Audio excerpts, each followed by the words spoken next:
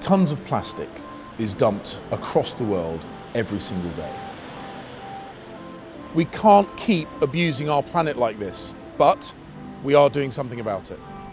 From the Clean Air Act in 1956 to Margaret Thatcher's landmark address to the United Nations in 1989, where she warned of irretrievable damage to our atmosphere, to our oceans, to the planet itself, Conservatives in government have a record of tackling the threats that face our planet.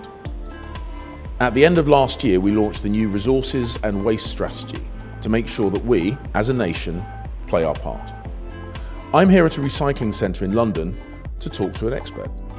So, Richard, can you quickly explain what actually happens here? Well, this is London's largest and newest urban mine, where we collect materials from people's houses that we turn back into raw materials to make new products, recycling.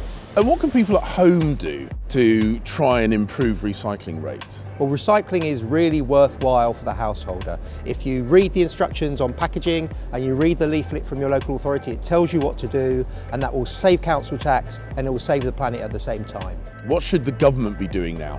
Well, the government has brought together a number of things, such as deposit return schemes, packaging taxes, into a new policy called the Waste and Resources Strategy, which is going to change the way we manage waste in the UK for the better. Our new Resources and Waste Strategy will cut our reliance on single-use plastics, end confusion over household recycling, and tackle the problem of excess packaging by making polluters pay. Unnecessary packaging covers so much of what we buy.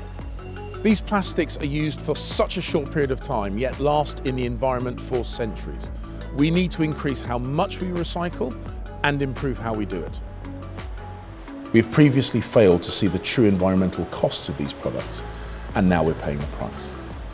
The new strategy will make producers pay the full cost of disposing or recycling their packaging, and thus make them fully accountable for any excessive waste. With businesses having to pay higher fees if their products are harder to reuse or recycle, it will give them a powerful incentive to produce more sustainable designs. The money raised will go to councils to help them improve waste and recycling systems.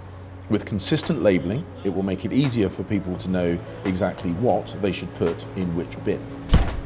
The strategy builds on existing government work to reduce excessive waste, including a world-leading ban on microbeads, the 5p plastic bag charge, which has helped take 15 billion single-use plastic bags out of circulation, and a £15 million pilot scheme to help reduce food waste. As a nation, we need to come together and stop being a throwaway society so that we can leave our planet in a better state for future generations.